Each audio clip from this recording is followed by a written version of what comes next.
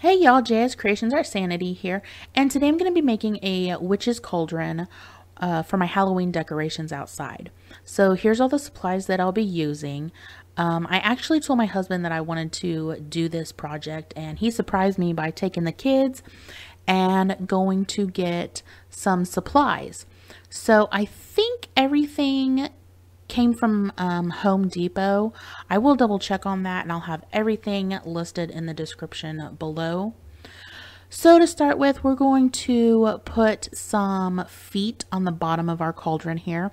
Now this is just a plastic flower pot. We've got 3 drawer handle knobs here that I've evenly placed around the bottom. And we're going to pre-drill the holes for the screws for these knobs. Now, the screws that come with the knobs, they're too big. You'll see that here in just a second. We try one out and clearly the screw is too long. So my husband does cut down these screws with his Dremel. So here you can see it's clearly too long. So he'll cut down the screws a little bit with his Dremel. And then we're just going to add a washer and screw them back on, and they're going to fit nice and tight.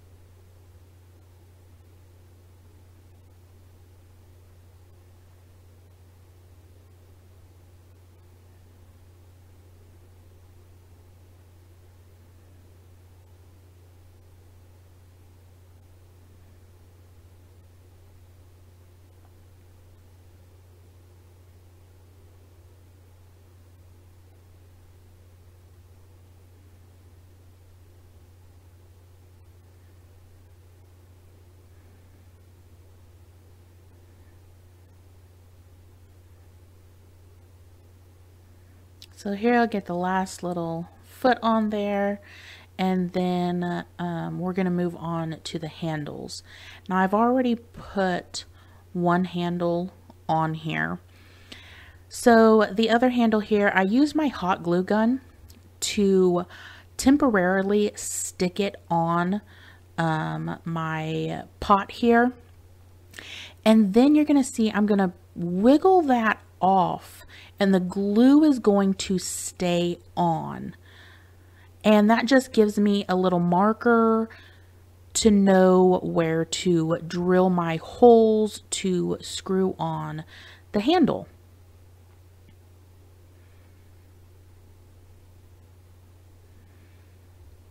Again, these screws were too big, so he had to cut these down as well. And we're just going to add a washer and get them secured on the side here.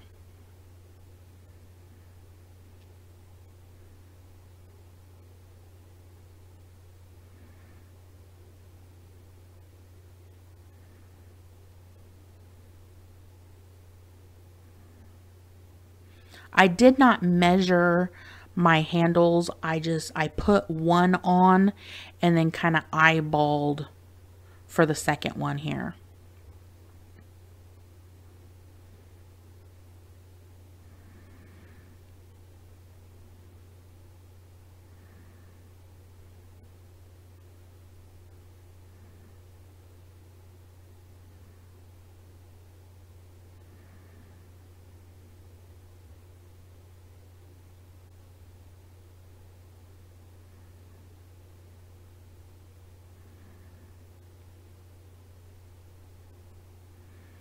So now that our handles are on nice and tight, the feet are on nice and tight, I'm going to spray paint this black.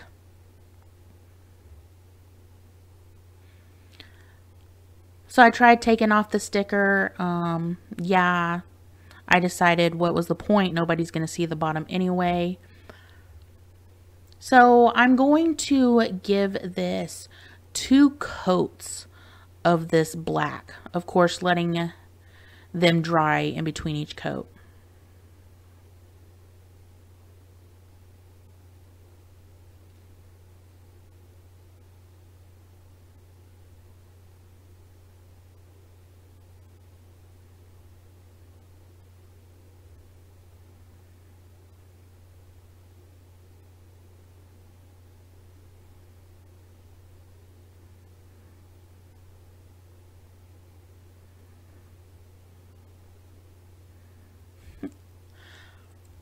Yes, those are bugs flying around. It's dark out. We're doing this in our shop at night, and of course having the doors open with spray painting here, and so yeah, the moths and everything were flying in and out and around. So like I said, I gave the outside 2 coats of the black. Now the inside here, all I did, you can see that little lip there. I only painted around that because the inside is pretty much going to be full. So all I did was take the black and paint around the rim and then that little lip there. So now I'm pouring in some sand just to give it some weight so it doesn't blow away.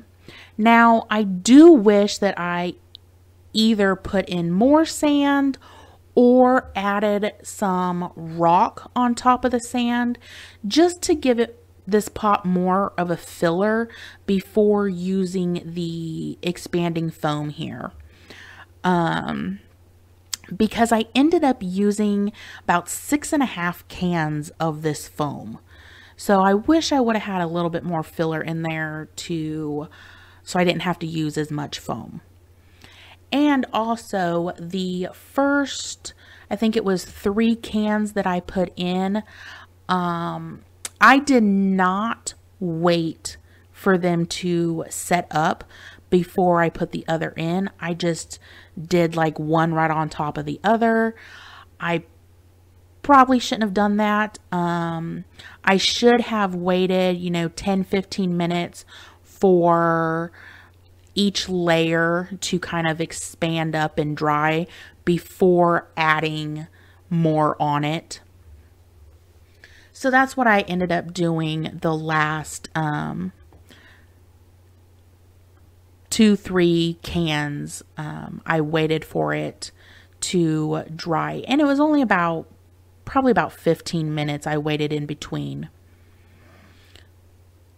So now here I'm kind of like figuring out how like this potion is going to bubble over this cauldron here.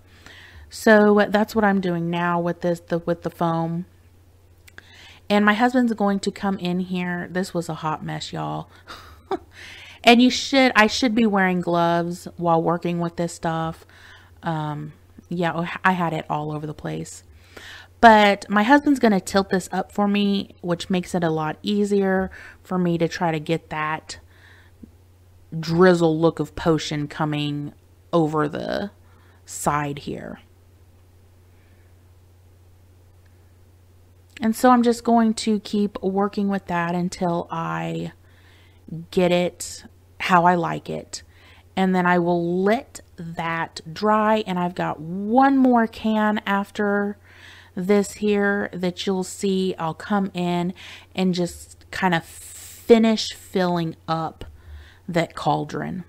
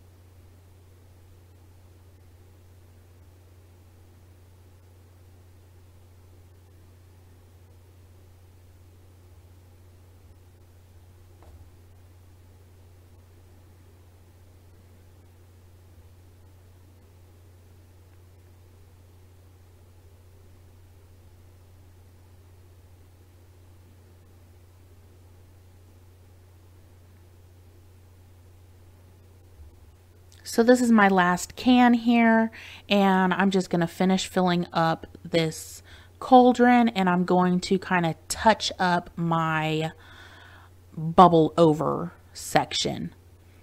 And then I'm going to let this completely dry before coming back in to paint it.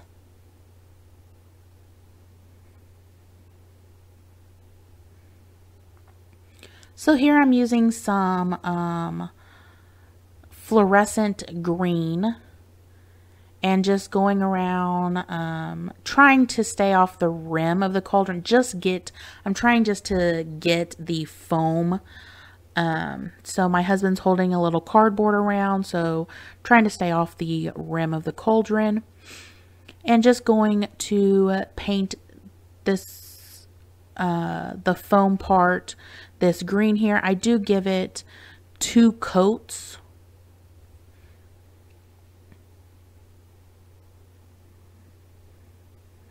And I'm pretty heavy-handed on each coat.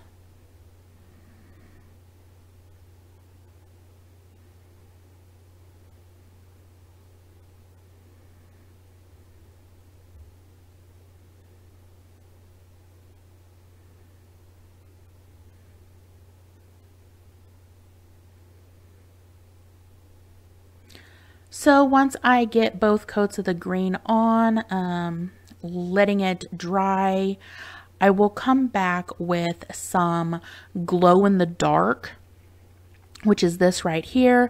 And I do give this 2 coats, but you know, at the end of the day here, it really doesn't matter about this because of how we ended up setting it up in the yard. It really doesn't glow because we had to add a light, so I really didn't need to do this step, I guess. But I do wish I had, after this, I do wish I had come in here with just some clear coat spray and just sealed everything in. I didn't do that, but I do wish I did. So I'll just have to touch it up here at the end of the season or beginning of next and make sure that I seal it all in. So I will let this dry and then I'll come back. I'll show you some pictures of it done and then how we set it up in the yard. So here it is done. Here is the glow in the dark part. And here it is set up in the yard with our witches. We did end up putting some orange lights on the bottom underneath, kind of looking like fire. Yeah, really happy with how this come out. It's super cute. And as always, thank you guys so much for watching. Please like, share, subscribe, and leave me a comment. Let me know what you think of this. And until next time, see ya.